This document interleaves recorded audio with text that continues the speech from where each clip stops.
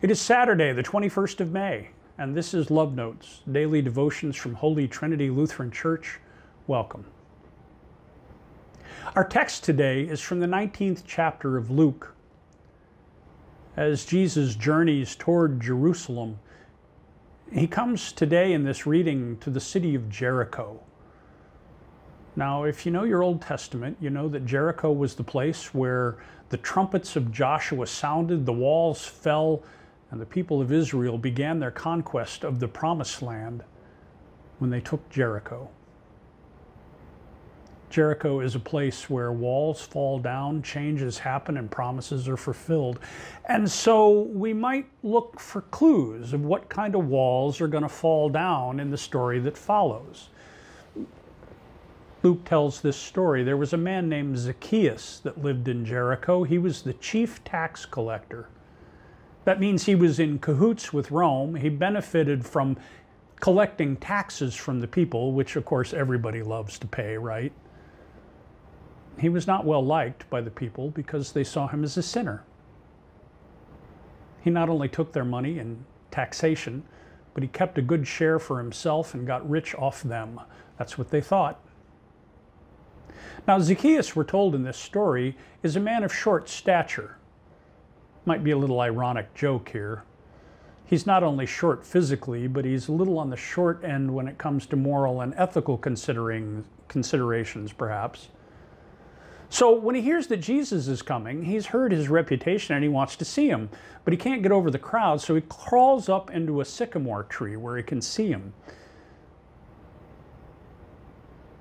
Jesus sees Zacchaeus up in the tree, and he calls to him, "Zacchaeus, come down, for I'm having lunch at your house today."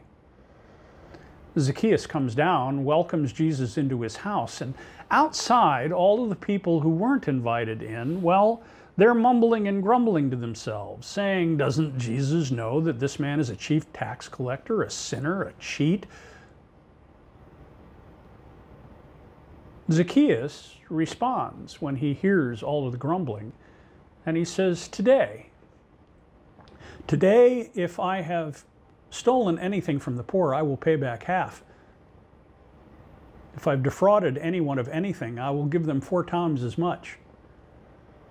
And Jesus announces, when Zacchaeus repents, that today salvation has come to this house, because he too is a son of Abraham. Luke adds, "For the Son of Man came to seek out and save the lost." The interesting thing about this story is how quickly the people are to condemn, and how quickly Jesus is willing to find the lost.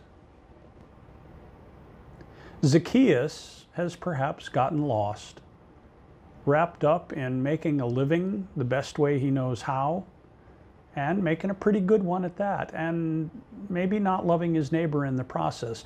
Jesus reaches out to him as he sits up in that tree, and he claims him for the kingdom of God. It's yet another Lucan story about lost things being found. Lost coins, lost sheep, lost sons, now lost children of Abraham, restored to their rightful place. It would be good to remember that Jesus is always looking for us, mostly when we've crawled up in trees so that we can hide and still see, mostly when we've wandered away from what we know is right and true.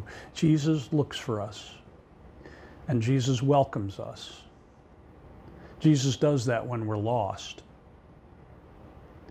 And perhaps one of the honest things we need to do is to always remember our lostness before we start judging others.